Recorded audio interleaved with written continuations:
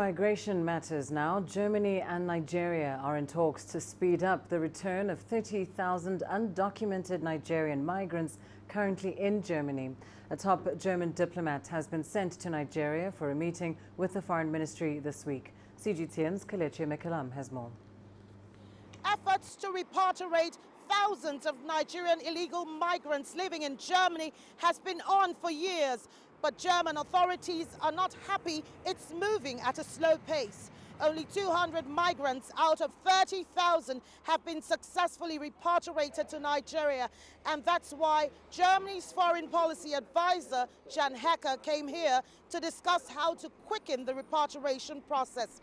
Germany has completed all legal processes to repatriate as many as 30,000 illegal Nigerian migrants.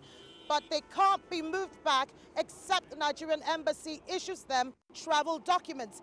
So Germany wants to negotiate with the government the possibilities of issuing emergency travel certificates. But Nigeria is not buying that. Foreign Minister Geoffrey Onyeama says the move to send a German diplomat to Abuja is an effort to circumvent its embassy in Germany. He says Nigeria also needs to establish whether all 30,000 illegal migrants are indeed its citizens.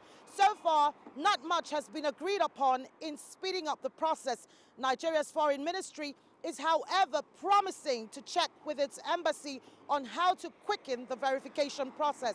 Kelechi, Emekalam, CGTN, Abuja, Nigeria.